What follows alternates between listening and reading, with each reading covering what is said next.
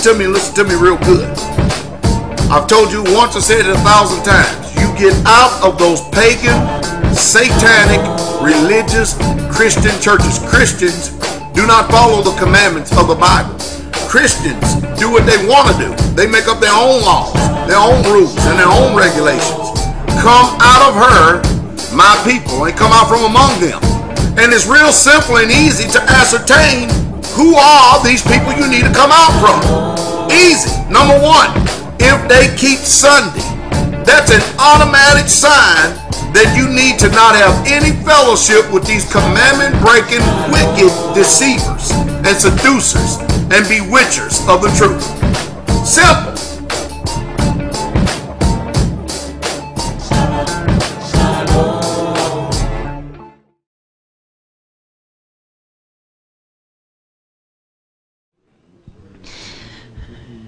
I testify only to the sisters, to the women.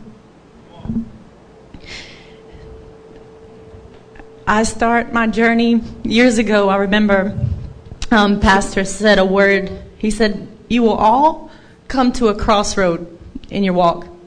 And I hung on to that because it didn't make any sense to me, considering I had already stepped into the faith. And I didn't realize there was another crossroads to make. And so here we are, fast forwarded years later, and I can feel and sense, and anyone with discernment can, that many souls are in a crossroad, as well as my own. Living here, for the sisters out there, doesn't spare you. And as the Most High, I was with child, and he began to convict my soul to change who I was as a woman. He wasn't teaching me how to be a mother, and that threw me off. And I started to hear the word differently, and I started to see myself. And for those of you who have any form of discernment, you can see a Jezebel. If you're a woman, you know you can see a Jezebel. And I prided myself on the volume of my voice, my ability to flatter, my confidence in basketball. We all have our testimonies, women. We all have why we are who we are. We all have a reason why we don't follow a man, why we are more than a man. And I couldn't see why submitting myself to my husband was submitting myself to Christ. It made no sense to me because I was already submitted to Christ.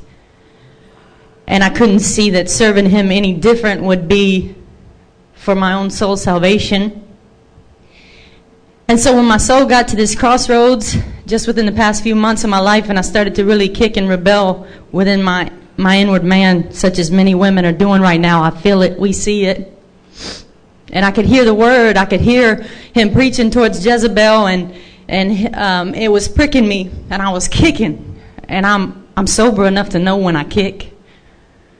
And it didn't make any sense to me, and I was not willing to change everything that I had become as a 31-year-old to submit myself unto the ways of the Most High, that no matter where this journey takes me, no matter where this Torah takes me, I had to commit myself to the ways of the Father. And so he led me to fast, and he told me when to fast, and it was a lot. And he told me the specific days, and so I was confused because I like to eat. And so I said, well, please let it come from my husband. So the very next day, my husband said the exact same words to me that the Father had put in my spirit, and the exact same days. So I started my fasting journey, and when I knew, setting forth the fast, that it was to break my will. And I once again testify to you, sisters, that your will is not stronger than mine. You're not beyond reach. You just have to submit yourself. And so I knew I needed to. So here we go. And just yesterday, I saw myself, and I saw who I really was. After obeying the fasting, I had pretty much given up. I'd given up praying. To my shame, I'd given up praying. I said, forget it. I was kicking that hard. And I wasn't willing to change who I was. And so, such as the fast was needed, And I was, I haven't been given any words of encouragement by the Most High through all this because I was rebelling. He's not going to edify or comfort rebelling. And yesterday, just washing dishes, I heard it loud and clear in my spirit, my ways are not your ways. And it broke me. And I see me shamefully as he sees me. And I thank him for his mercy because my husband's not deserving. Neither are your husbands deserving out there. And my life, my walk with the King just got real narrow, just like that. And so I testify that I've overcome by the blood of the Lamb. And you won't see me the way you've always seen me, saints. Everything about me has changed just like that.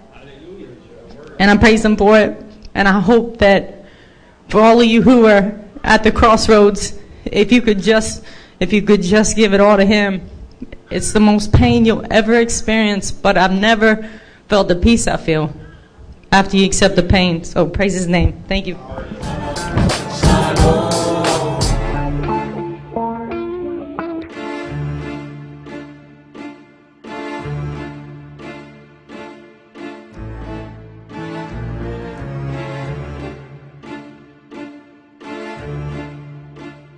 Uh-oh, look at him looking.